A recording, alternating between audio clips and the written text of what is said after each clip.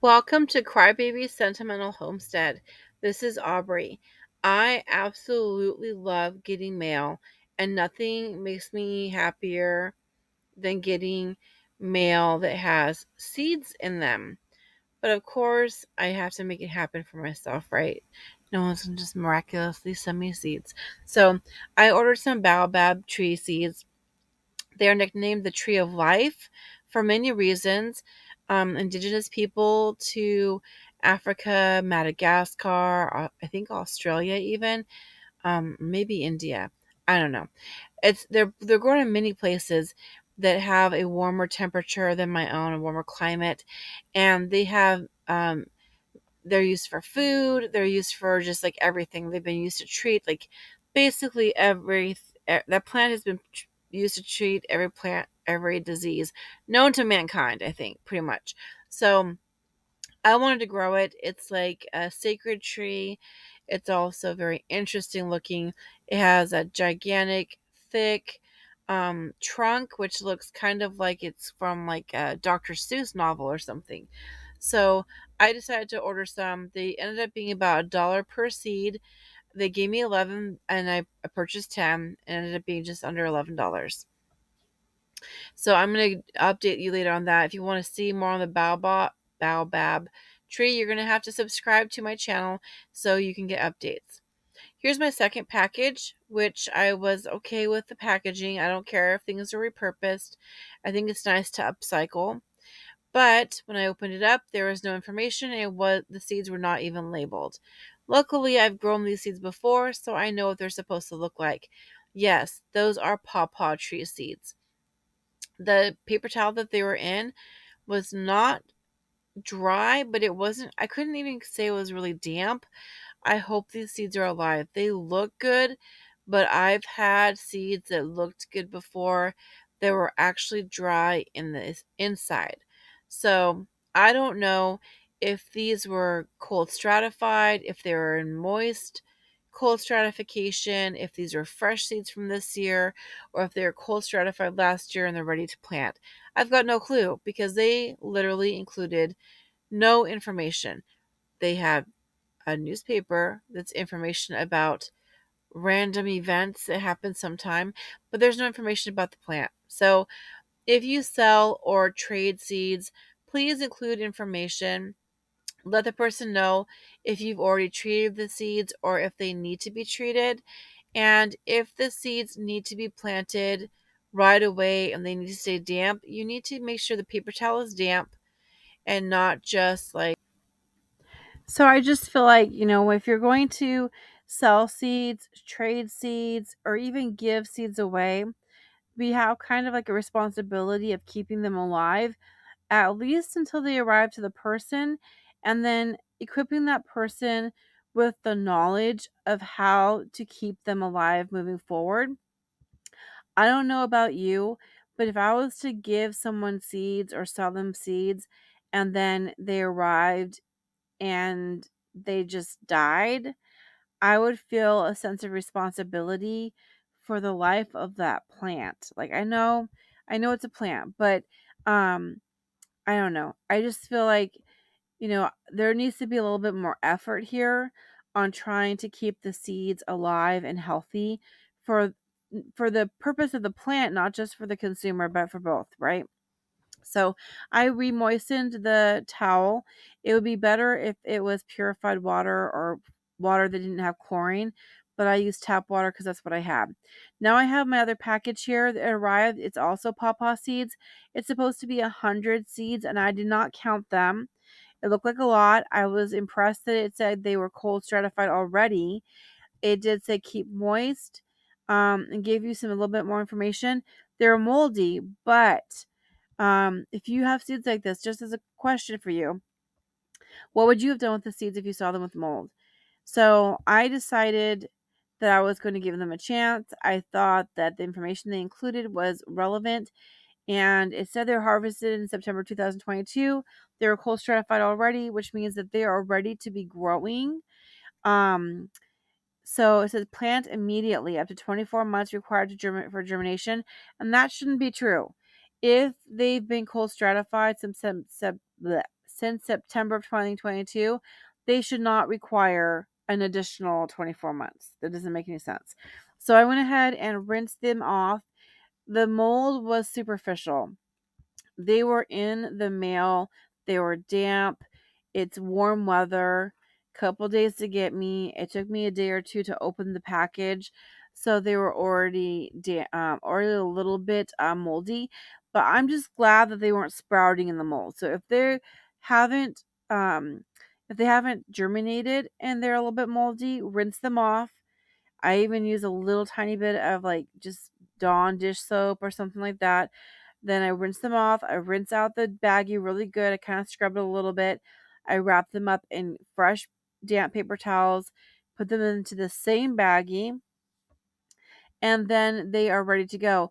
Even though they're ready to be planted, it's not the right time to plant them because I don't have 40 acres inside of a building to keep them going. They're going to be outside eventually, so I'm going to keep them in the refrigerator so that they don't germinate too quickly on me. But if they start to germinate, then I will need to take them out and put them into pots. So you do need to like check on them frequently. I would say once every 3 or 4 weeks. I'm going to open up the baggie, take them out, rinse them off, refresh, give them fresh paper towels, and put them back in again. And if they start sprouting, then I'm going to have to plant them. Here I have another package. I was not happy to see that the seeds, these are persimmon seeds. They had one packing peanut. What the heck is that? Anyway, there's some instructions here which I don't really agree with. I'm going to link in the comment and description box a resource that has better instructions on how to plant these for a higher germination rate. The little paper they sent to me says 25 to 35% germination rate, which is terrible. The seeds look very dry, and I have another order that I will show you that you can compare them to. If you look at them, I don't know if these are going to germinate. I'm giving them a chance because I always want to give them a chance. You never know. Sometimes you think something is not going to grow, and then it does. And if it's that 1 in 100 that grew when it wasn't supposed to, you probably end up with like the best genetics because it was the one that persevered. So I'm going to go ahead and soak them with the germination rate of 25 to 35%. With how many seeds I have in that bag, it's possible that none of them would grow. So, because each individual seed has that percent chance of growing. I went ahead and filled up the baggie with water. This is one of the hacks I like to do. You can put it in a cup of water, but they get knocked over. So I'll put it back in the Ziploc baggie that they came in, if it came in the Ziploc. I put the water in, I zip it up, and I soak them for about a couple of days. I've forgot them before and left them in for 5 days, 7 days. It doesn't cause harm. The harm will probably already have been done. The fact is they dried the seeds out. Persimmon seeds should not be dried. Drying them lowers the germination rate. If you dry Paw Paw tree seeds, you have ultimately killed them. I like this package here. I always like to reuse the bubble wrap, so I'll definitely reuse those. Here are some more persimmon seeds. Same kind of deal. The seeds are dry, but they don't look as bad. You'll see in a second. The instructions here are different than the other set. This one says store dry in a refrigerator. What? If you're going to be cold stratifying a seed, I've never seen anybody dry cold stratify. If a persimmon fruit falls off of a tree and nobody hears it, did it make a sound? I'm just kidding. No, if a persimmon fruit falls off a tree and hits the ground, the fruit around it is going to start rotting. Then it's going to get covered up with leaves and it's going to be moist. It's going to be cold. It's going to be dormant for a while, but it's going to be damp. It doesn't make sense that you would dry cold stratify. So, some people say you need to do cold stratify for a few weeks or 90 days, or I just cold stratify until my season is right. And you do need to check on them and see if they start sprouting. If they start sprouting, you need to plant them. These seeds look a lot better. They actually look kind of like gold coins, which is kind of pretty. And I decided to kind of blend the instructions and go with my own intuition, which is these seeds need to be weakened so that the inside embryo can sprout. So I decided instead of nicking them, I'm going to use sandpaper to scarify them. I don't like to nick the seed coats because I'm afraid I'm going to hurt the embryo inside. So if I use sandpaper, it gives me a little bit more control over how much I'm damaging the seed coat. I just want to damage it enough that when I soak the seeds, they're going to really absorb the moisture. And when the embryo tries to sprout, the seed has been then damaged a little bit by the sandpaper and again by the liquid, the water that's been soaking through. It just makes it soft enough and thin enough that the embryos can burst through in a faster manner. If you don't do this, then the seed has the little embryo works so hard to get out, and I've actually seen somewhere like the leaves and the tip of the stem start to rot because they don't open up all the way fast enough. So I went ahead and scarified the seeds with the sandpaper, and that's super easy to do. If you don't have sandpaper, which you probably do, but if you don't, you can use like an emery board. You can use one of the cardboard emery boards or one of the metal ones. That's fine. Either way is fine.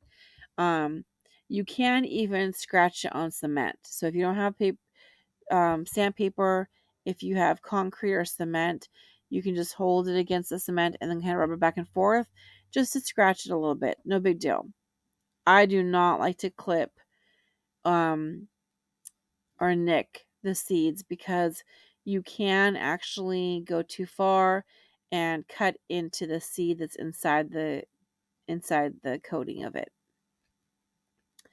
So this is kind of actually satisfying. I'm not going to show all of it, so I kind of like skip over. But I did scarify all of the persimmon seeds that came in my second package.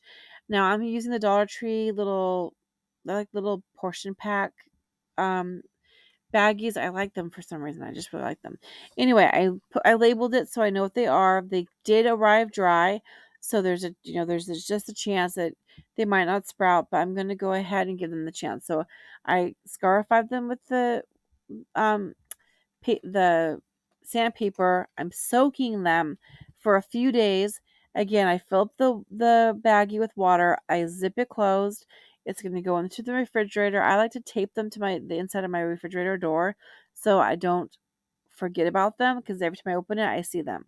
So they're going to be taped to the inside. I use painter's tape. It works great. God bless you. Keep planting. Make sure to take good care of your seed. Happy growing.